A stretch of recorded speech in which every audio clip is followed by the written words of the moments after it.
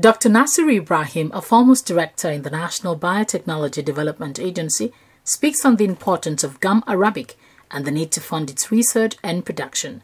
Gum arabic is an agricultural tree crop, and as like all other crops, it grows mostly in the northern part of the country.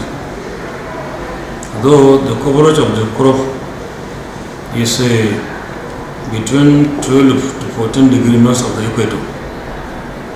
So Nigeria, especially the northern part of the country, is part of the area where you can find the crop growing. So that crop is a perennial. It's not like our yearly cultivated crop like beans and some cotton and that. It is a perennial tree crop. It grows mostly in the wild. Borno State and Yobe as the area that the tree can grow properly and produce the gum that we require. The gum produced by the tree is of grade 1 quality. We have more than 13,000 species of the gum producing plant in the world. In Nigeria we have more than 20 species.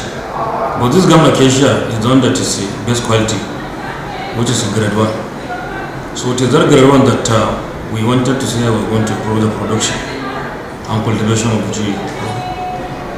Because the gum produced by the tree is used for a lot of things: beverage industry, textile industry, pharmaceutical industry, paper industry, candy industry, ink and lithography industry. It is used as either emulsifier or a binder, a liquid. Like in soft drink, it stops crystallization of sugar or the color of the soft tank to settle on the bottom of the bottle. Ibrahim expounds on the crop's prospects in mitigating the effect of climate change. Mitigating climate change because the plant is xerophytic in nature, which is only grow where there is a lot of desert, where there is low rainfall, where the condition of soil is very, very poor, which other plant cannot survive, but the gum can survive there. In fact, even as far back as 1960, it has been used to reduce desertification problem in Nigeria.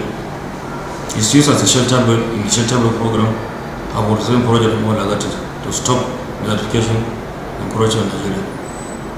This gum arabic, Nigeria is the second largest producer in the world, apart from Sudan.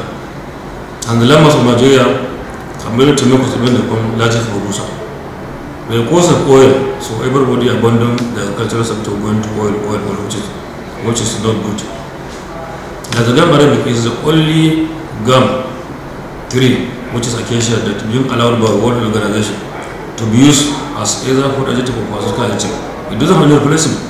So there is no only option, there is no alternative to gum arabic use in pharmaceutical industry, then candy industry, beverage industry, a lot of other industries.